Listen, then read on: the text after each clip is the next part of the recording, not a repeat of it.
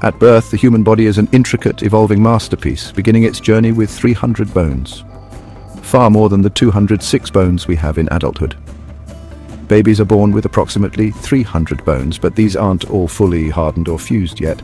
Many of these bones are connected by cartilage, which is a softer, more flexible tissue. This design allows for greater flexibility in the early stages of life. During the first few years, a child's bones grow rapidly, and flexibility is key. As babies grow, so does the need for skeletal changes.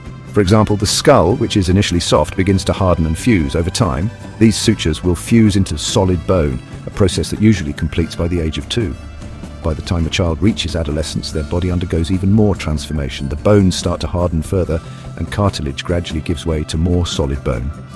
This process, known as ossification, continues into the early 20s. During this time, a significant number of bones begin to fuse.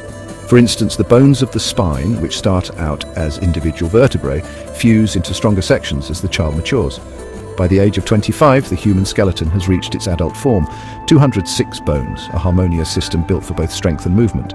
But even in adulthood, bones remain in a state of flux. As we move into adulthood, bones don't remain static. In fact, they are in a continuous cycle of remodeling. Old bone tissue is replaced with new tissue throughout life. However, after around the age of 30, this process begins to slow down. This is why, with age, bones become more brittle and susceptible to fractures, which is particularly noticeable in conditions like osteoporosis.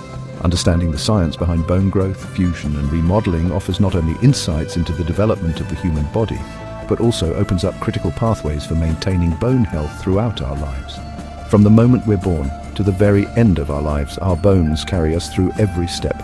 And while they may change over time, they remain a vital part of our strength, flexibility, and vitality.